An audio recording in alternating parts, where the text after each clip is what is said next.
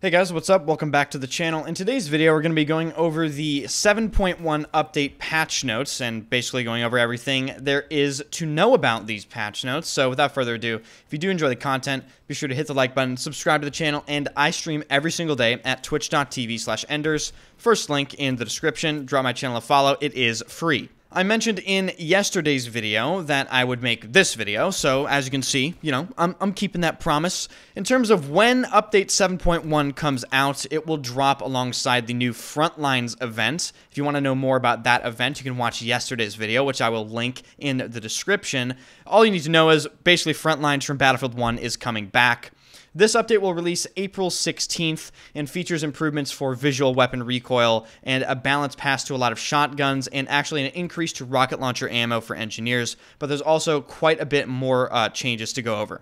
When this event releases alongside this update on April 16th, you can play Frontlines on Haven, Reclaimed, Discarded, and Redacted, and on April 30th, you're going to be able to play the final map that will ever be added, or I guess sort of reused, in Battlefield 2042. That is right, they're giving us the stadium at the end of the month. So I suppose we can finally see what they did with that sort of perpetually in limbo piece of content. It was sort of utilized for a while at the beginning of the game, then it was removed, and now they're repurposing it as a standalone map. It's been kind of a mess with that, but I am glad to see that they are using it. However, I do have concerns about how it's going to play. I do think they're going to make it verticality heavy. Like, when I say verticality, I think it's going to have like 3 or 4 separate floors. I think it's basically going to play like a vertical Redacted, but we'll have to wait and see.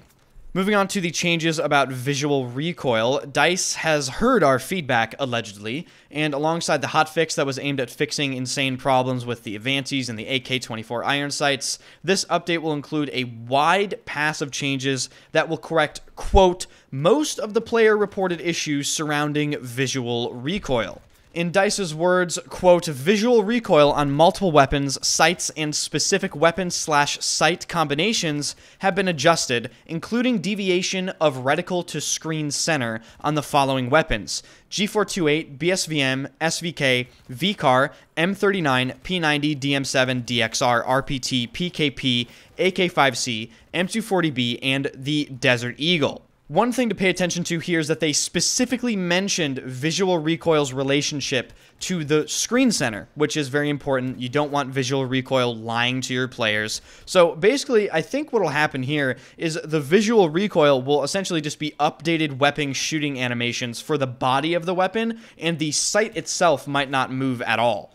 More specific visual recoil changes to specific sights of weapons. You got Raven 4X, you got Ghost Hybrids, all the Hollow sights, Fusion Hollow, bunch of sights here. Basically, they focused on scopes in general, ranging from about 2x to all the way up to 8x. Moving away from the visual recoil changes to the weapons section, they removed scope glint from the XM8 ACOG, and they fixed an issue that caused clip ejection of the M1 Garand to not play the intended ping sound, which of course, guys, that's a core game issue, obviously, right?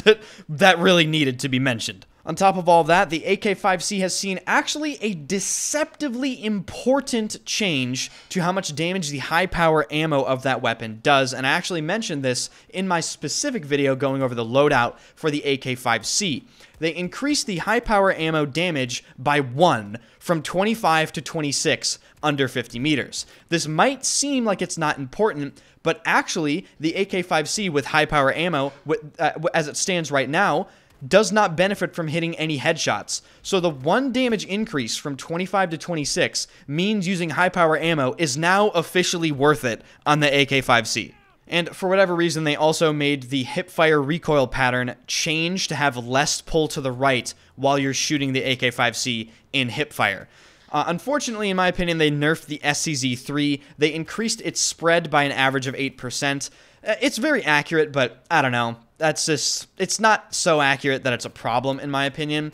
They also reduced recoil and spread by an average of 10% for the Type 88 LMG, and the AKS-74U has seen its starting accuracy increased by an average of 10%, while also slightly increasing horizontal recoil, but to compensate for that, the rate of fire has been increased from 650 to 675.